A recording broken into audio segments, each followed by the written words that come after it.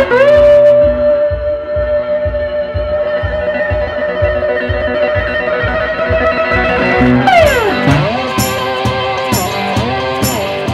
folks, I'm Hot Rod Walt from Fenton Sparrow, and we're here today in Robbinsville, North Carolina at the Cigar Box Festival. People are very, very kind, some cool vendors, lots of cool things to see, and a lot of great performers from all over the world. It's so, easy and powerful at the same time, and you can play everything with the Cigar Box guitar.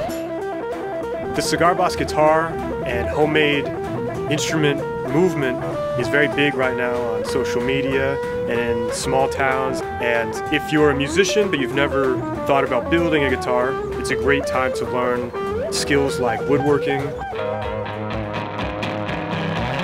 There's nothing better than building a guitar and then you pick it up and it actually makes a noise and you actually create music.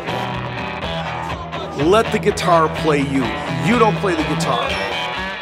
Part of it is the history of it from post-Civil War, then during the Depression, and the ease of it to play. I love that part. People never seen them. I tell them the history about the mountain people, and we can't always afford to go out and buy what we want, so we create it ourselves. Robbinsville has been very welcoming to us.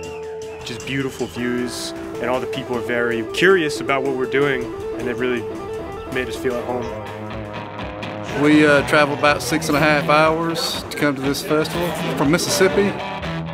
The acts here today are top notch. These guys knocked it out of the park. I wouldn't say it's cult-like, but in a way it is definitely like a family, a community. It's a really cool vibe, that's all I can say.